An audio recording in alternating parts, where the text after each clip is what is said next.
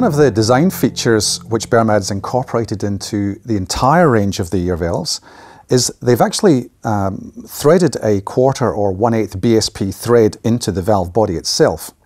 Now what this means to you as an irrigation grower, designer or operator is when you are designing an irrigation system, you want to know what the pressure is at a variety of different locations throughout the paddock.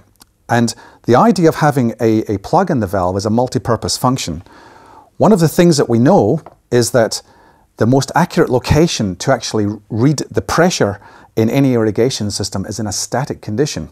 So when you have water flow in a pipeline and you have an air valve on top of the pipeline, the water is stationary in the pipeline. So being able to include a pressure gauge into the side of an air valve is the best location to actually enable you to determine what the pressure is on your irrigation scheme.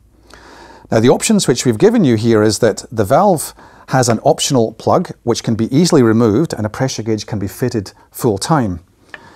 In some instances, some particular users prefer not to have a fixed pressure gauge, but they prefer to have either a pressure checkpoint or a Schrader valve.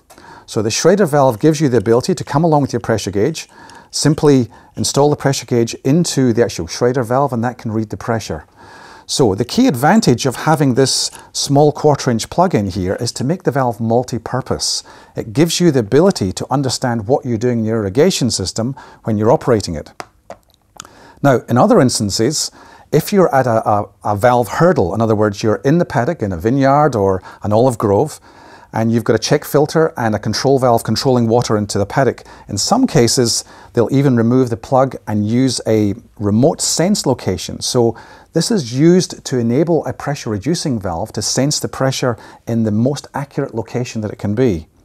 In some instances, if you're running a drip irrigation system, when you are designing a drip irrigation system, one of the most accurate locations when you're registering pressure to get the right dripper emission rate is at the very end of the drip irrigation line. And in many cases, our valves are located at the very end of the drip irrigation system, and this is where they actually register the pressure.